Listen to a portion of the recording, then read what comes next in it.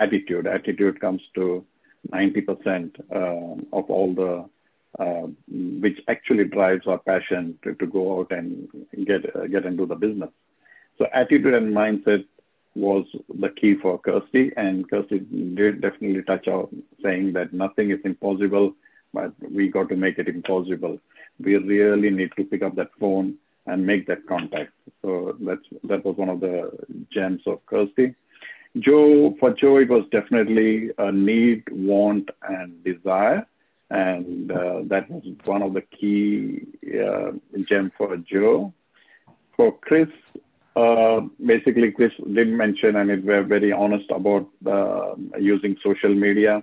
And I believe even I'm also very guilty of that. For some reason, our generation, we are not used to the social media, but I think we are living in a world where social media is ingrained in us. And if you really want to be successful today, you need to take advantage of that social media. I did agree with Chris on that one. Of course, you need to have the energy and energy and passion. If you have the energy and passion, of course, success is inevitable.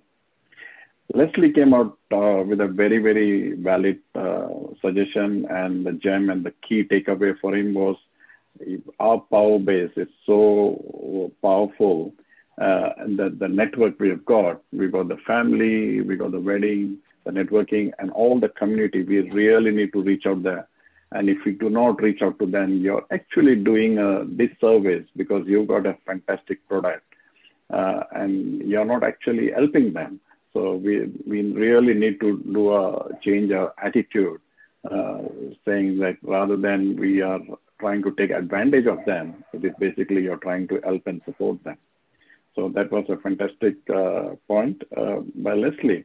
So in over and all, I do believe, for me, basically it was about trusting your product. If you trust your product and use your product, you will be out there.